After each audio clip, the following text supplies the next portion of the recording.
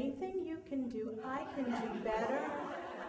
I can do anything better than you. No, you can't. Yes, I can. What seemed like a sing-off Yes, I can. Yes, I can. was really a survival session for journalists. Broadcast legend Carol Simpson, together with her daughter, health reporter for CBS affiliate Dr. Malika Marshall, delivered a keynote address on August 5th at the AEJMC convention in Boston. Their topic, learning how to thrive in a media environment that's rapidly changing. I've had to become very web savvy over the past couple of years just to keep up with the evolution of the station. President of the AEJMC, Barbara Hines, also identified some of the challenges that many professionals attending the convention have been facing. We're trying to balance teaching and research and service responsibilities and still maintain some semblance of a life in an ever-changing world.